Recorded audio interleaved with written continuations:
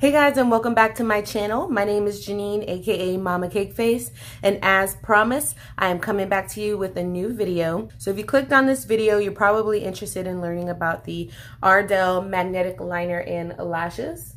That's what I'll be trying out today. I suggest that you watch my latest video. I'll link it up above so that you know how and what happened to my lashes and how I lost them and why we're here and why we're doing this right now. So I'll link that above for you. So because my lashes are so thin and broken and I have bald spots, I didn't want to apply lashes with glue, and I thought about getting the magnetic lashes, but I feel like those magnetic lashes, the ones that have to like sandwich your eyelashes in between, might put more strain and tension on my lashes, and that's like the last thing that I want to do right now. I just want to let them breathe and grow back and rejuvenate and, you know, do their thing. So I wanted to look for an alternative to have some lashes, because y'all, look, I need that help, okay? I need some lashes.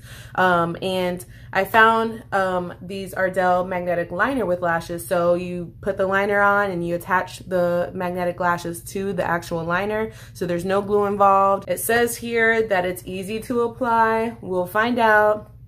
And that there's no adhesive needed. It's long lasting, waterproof, paraben and latex free. I'm interested in that. Waterproof. So I can go in the pool with these. So this kit right here I got from Sally's Beauty Supply. It was $15.99. With tax it was about $17 and change. So depending on your state and your taxes and all that, it may run you around that ballpark right there. It does come with the magnetic gel liner in a tub, a pencil or a brush to apply it, and then one pair of Ardell Wispy lashes. So if you guys are familiar with Ardell lashes and Wispy lashes, these are the Wispy lashes. They just have magnets on them. So I'm gonna go ahead and try them out. These are supposed to be reusable. How many times they are reusable, I don't know. I guess that depends on how well you take care of them and if the magnets fall off. So I've already done my face. I didn't do a lot. I just did a basic beat. So here is the inside of the package. This is what comes inside. There are no instructions on the inside. They are all on the back. So basically it says that you're going to take your lashes off of this package here very carefully, and you're going to remove, because it has a, I guess, a glue or an adhesive that attaches it to the package. You want to gently remove that so that you can apply them. I'll show you the lash. This is my right eyelash. These are the magnets that are on the lash. Can you see them? So that's what we're working with. They look really thin, but we're gonna work with it, y'all. We're gonna work with it. Okay, I'm just gonna go ahead and read over the directions really quick with you guys. I removed my lashes from the package because there's some glue or some adhesive that's holding it onto the package. And I'm going to apply 2 coats of the magnetic gel liner. And I'll apply the first coat, let it dry, and then I'm gonna apply the second coat. And it says to let it be semi-wet. So you want it to be a little bit tacky, and then you're going to apply your lashes carefully. And then it says for removal, you want to use an oil-based makeup remover. So you could probably use, I would think, coconut oil or anything that is oil-based like that if you don't have a oil-based makeup remover. It also says that you should, for best results, you should apply to clean, dry lids. And for best results, use a primer prior to application. By primer, I don't know what they mean. I don't have a primer. I feel like my eyes are pretty dry because I did use a powder, a bronzer on my eyelids today, so that should be okay. So I'm going to probably fast forward this part because, so here's our gel liner, and here is the brush. It's a little baby brush, y'all. Let's see how this works.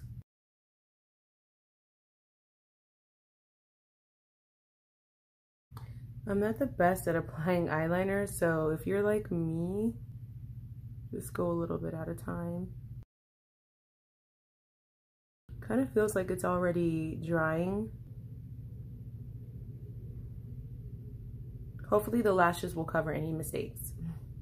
I'm just gonna do one eye first so we can see the side by side, like the difference that it makes, because these are wispies. They're not like a full dramatic lash, so I wanna see how they look compared to my natural lash. Like anything will be better than what I have going on here.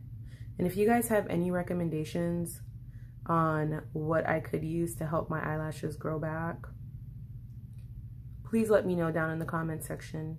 I've already heard about Latisse from my good friend Andrea, and it is pricey, so I'm gonna have to pass on that for now, but I've heard lots of good things about Latisse. I'm gonna go ahead and put my second coat on now. And she also told me that L'Oreal has a lash, I think, conditioner. So I want to try that out and see how that works.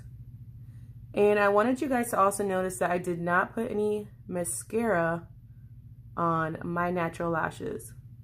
Like I said, I am not trying to do anything crazy or apply any more trauma to my lashes.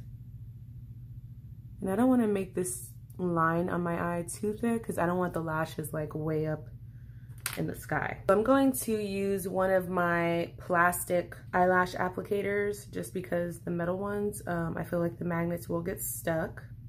So I'm gonna grab close to the lash line here. You could probably do this with your hand, and let's see.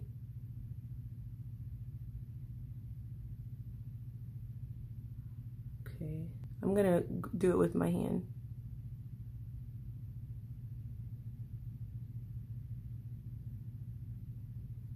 I do feel it wanting to attach.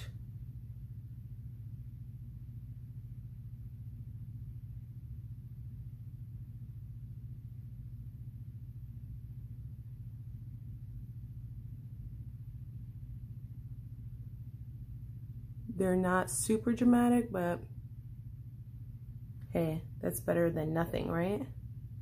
Maybe I can get them to sit up a little bit more so that the lashes are actually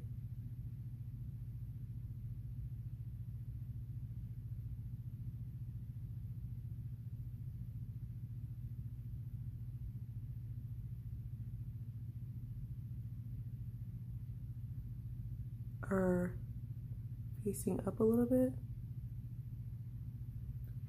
I do have the right lash on the right eye, but it seems like this inner corner wants to like fly up a little bit.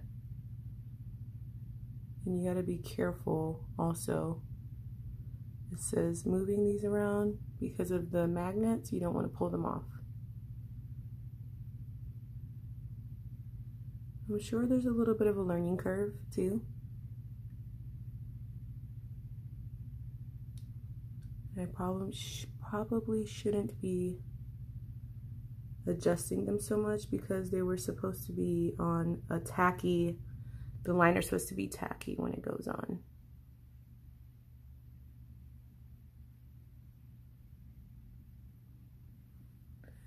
Okay. So what do you guys think? What is your first impression?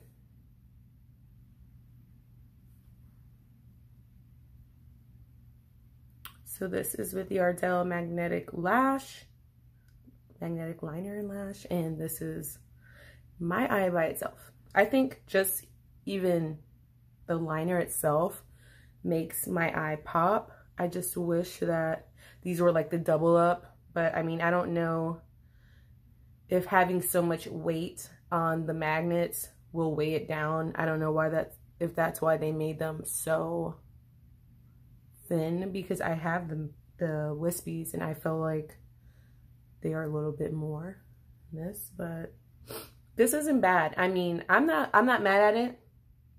I just wish they were a little bit more fuller, or they had more options, because they only had 3 options. They had these Wispies, and these were the fullest ones that they had. They had the Demi Wispies, which are a little bit lighter than this, and then they had some that you could put only in the outer corner, like just for a little bit of added volume. But I needed something that went across my whole eyelid. If you feel me, let me know. What do you guys think? Tell me down below. I'm gonna go ahead and apply the other lash off camera and give you my final thoughts. Okay guys, so I went ahead and applied both lashes. What do you think? I also applied a little bit of black eyeliner in my waterline up above just to kind of connect the two because I just saw a gap, you know, it was looking a little funny. So I want to show you the side profile. And front profile, do you think it makes a difference? Do you think these look like the original Wispies? I feel like the original Wispies are a lot fuller, a lot more volume. I don't feel like these magnetic Wispies are the same as the Wispy magnetic lashes. That's just my opinion. I just don't feel like, I don't feel like they're as voluminous, if you know what I mean. So I'm gonna go get my blow dryer and I'm gonna test out the staying power of these magnetic lashes. I'll be right back. One moment, please. Okay, so I have my blow dryer and I'm going to blow dry these lashes and see how well they stay on. Because you know what, if I'm out on a date with my husband and the wind picks up, I don't want these magnets flying off, y'all. I don't be walking around looking all wonky, okay? With one lash on, one lash off, or one up here, one down there. So let's try it out. I'm gonna put it on high too.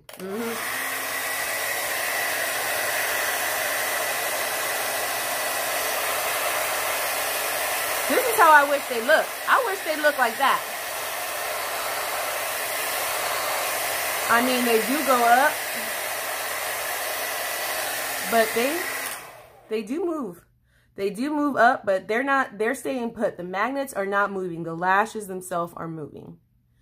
So I think, you know, I might put a little bit of mascara when I'm wearing these just because, but, ooh, child, let me fix my hair.